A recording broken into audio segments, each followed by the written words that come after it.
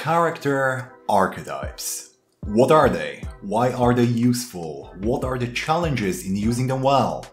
I'm Simon from Games Deconstructed, and in this video I aim to answer these questions and more. The video has been timestamped for your convenience. As always, you'll find the list in the description down below, and while I have your attention, I'd like to cordially invite you to subscribe to my channel. Lately, I've been blessed with a large increase in viewership, and I'm hoping for the sub number to match that someday. So I'd be much obliged if you clicked that button down below. Having that out of the way, let's get down to business.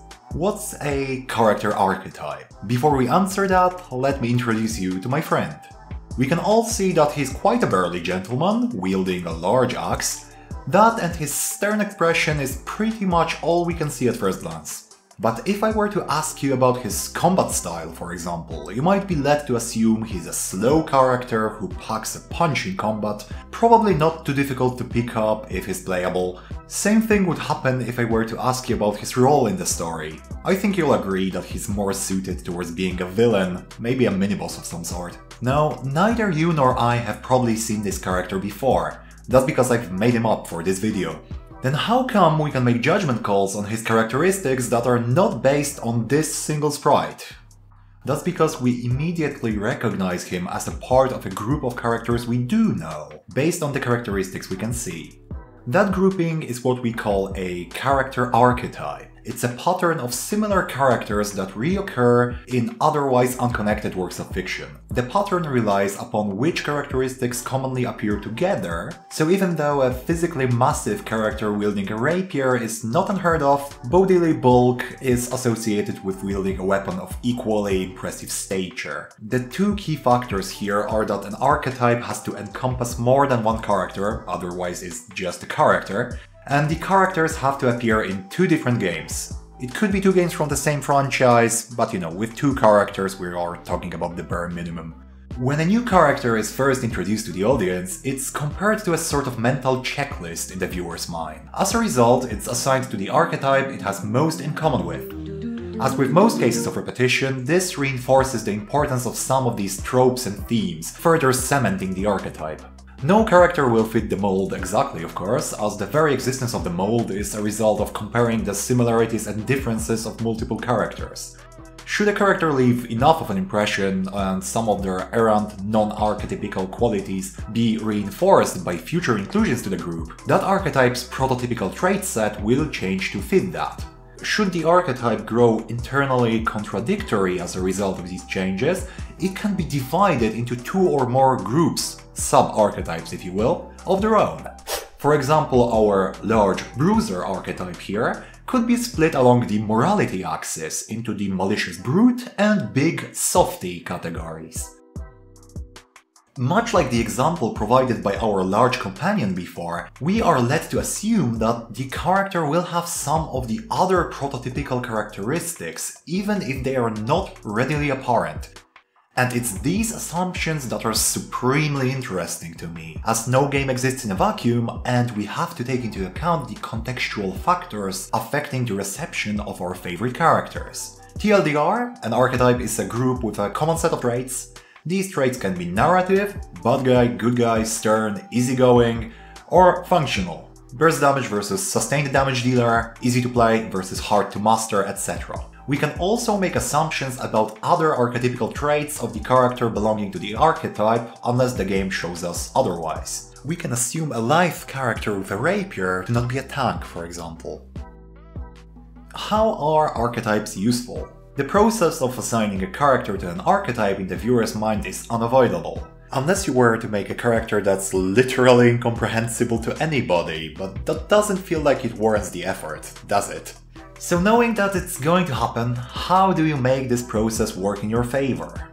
First of all, playing into the assumptions players will make about a character at first glance eases the burden of explicitly explaining upfront what the character is and what they do. If I'm playing League of Legends and I pick Ashe, one of the available champions, I will intuitively know that she's a ranged character, probably a squishy one, with a focus on damage dealing. I can find that information in a guide, of course, or confirm it by playing a game. But upon first seeing the hero, I will intuitively know whether they will provide a playstyle I enjoy, thus lowering the risk of having a bad time with a character that's just not for me. It also gives the players a welcome sense of familiarity, as they tend to gravitate towards members of the archetype group they found enjoyable in their past experiences. If I'm starting a new MMO, I'll probably pick the class closest to my ideal playstyle, a heavily armored, sword and board tanky guy.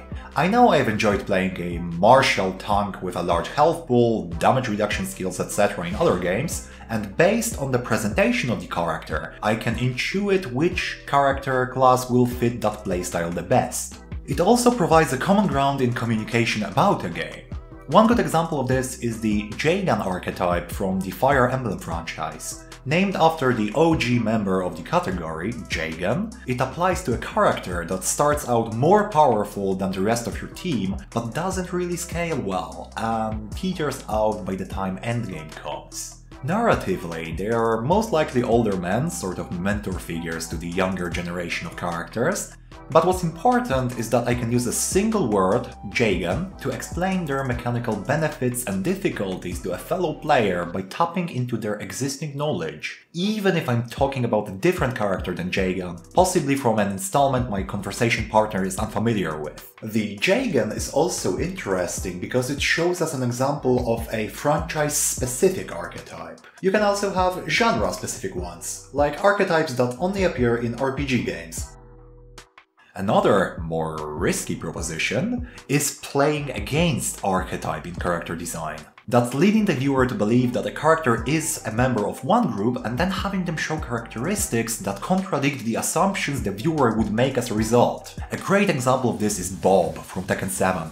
His appearance, what you see initially, is fertile ground for making judgment calls about what his mechanics are going to be. Before Bob, fat characters in fighting games were an archetype without much depth, approaching stereotype territory rapidly. A stereotype is basically an archetype that's overused and we grow tired of it as a result. Sugar Punch Design Work has a great video on the topic of fat characters in fighting games, which I'll link, you can see the link over here. So when an archetype is in dire need of a bit of fresh air and variety, that's when it's ripe for a character to be designed going against it. Enter Bob. At first glance he fits the mold, leading the viewer to dismiss him as a joke character, but he's presented differently from his predecessors, both in the narrative and functional sense.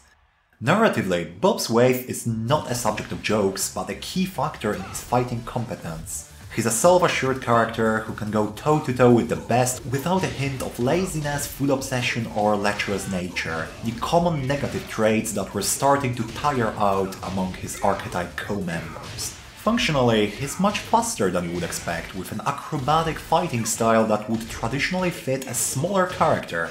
You can see the deliberate nature of the developer's decision to portray him like this, to go against archetype-based expectations. And this decision bore fruit, because the characterization is internally consistent.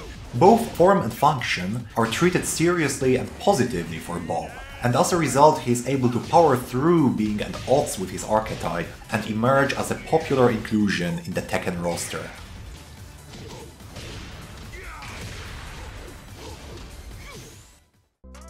The last part paints both following and contradicting archetypes in a positive light, but both of these approaches can work against the impression a character makes. Following an archetype too closely, an archetype that's overmined in a franchise or genre, or just an archetype that's unpopular for other reasons, can cause the viewer base to dismiss the character as archetypical, sometimes to the point of ignoring parts of their characterization in favor of making assumptions about them. One example of this trend affecting a character's popularity before they even get a fighting chance is what the Smash community dubbed the too many swordsmen problem. Super Smash Bros. Ultimate is a game that allows you to pit Pikachu against Pac-Man or Mario against Mega Man.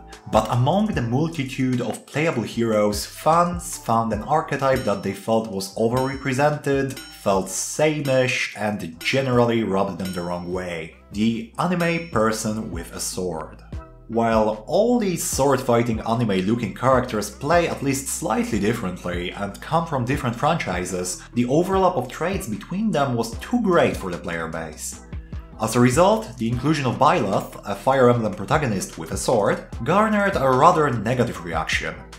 The archetype was considered overrepresented, and the new character was assumed to be following it too closely, even before their full functionality was known. Should the characters within the group have been more varied, or the new character was an anime swordswoman associated with other characteristics than the ones the previous characters had, there's a possibility that they would have gotten a more positive outlook from the public.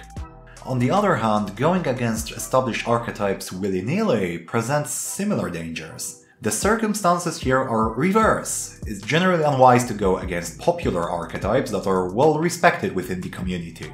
There's a bait-and-switch psychological phenomenon at work here. The initial assumptions a player makes based on an archetypical factor may make them less receptive to getting a character that's fundamentally different from what they expected. If I'm picking up an MMO and I pick a character that looks like a DPS caster, smells like a DPS caster, and probably also tastes like one, though I'm not too anxious to try, I'm not gonna be too happy if it turns out at max level that he's only viable in raids as an off-tank. Similarly, players are quite aware of when a subversion of expectations is used as a crutch for actual characterization. If the unexpected trait of a character doesn't enhance their other characteristics, forming a cohesive whole, then it's very possible that it'll be considered an inversion of the stereotype, which is still a part of that very stereotype and considered lazy design. So there you have it. You now know what character archetypes are and that both their use and contradiction can be a double-edged sword depending on their implementation. Let me know in the comments below what's a character archetype in gaming that you'd like to never see again. Also, don't mean to be a bother, but you should really click that sub button to know about future videos and make me a very happy man. As always, thanks for watching, have a beautiful day, and I'll see you in the next one.